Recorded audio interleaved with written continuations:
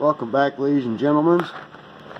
This tells you how hot it is here in Southeast Ohio, and this is in my shop. But anyways, give you guys a quick update. And I haven't done a video in a while. I've been busier than a one-arm paper hanger with the fucking crabs. Got my little buddy with me. He loves this heat. But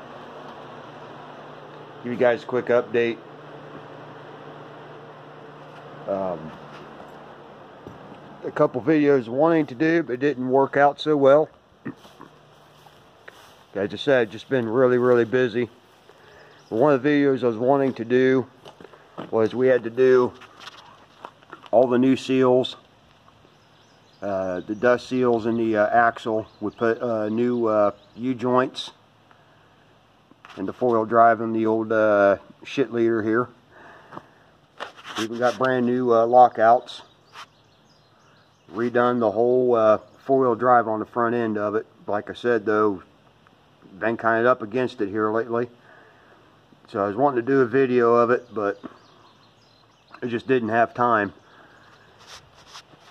Another small thing my father and I done is I got a nice little 81 Suzuki here. Put new air filters on the carbs and stuff here. Neaten this all up real nice. And then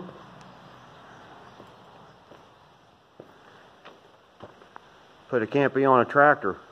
I'm going to tell you what, if I knew how nice those things were, I would have done that 20 fucking years ago. Just like having a shade tree just following your tractor all the way around. Makes a huge difference. But the old Massey here has been sending it hard. Been doing a lot of bush hogging with it. I was going to try to do hay the other day. Get this old girl out. Of course, we end up getting a thunderstorm. End up losing the hay. It started molding. So I just chopped it up. I did that earlier today with the tractor and the bush hog. Chopped everything all up. And don't worry. We're going to get the old Jubilee running. I got to get a water pump for it and get all the... I'm going to put a new distributor, points, rotor, condenser, all that shit on there. May go ahead and just get another ignition coil just for shits and giggles. Stick it on there.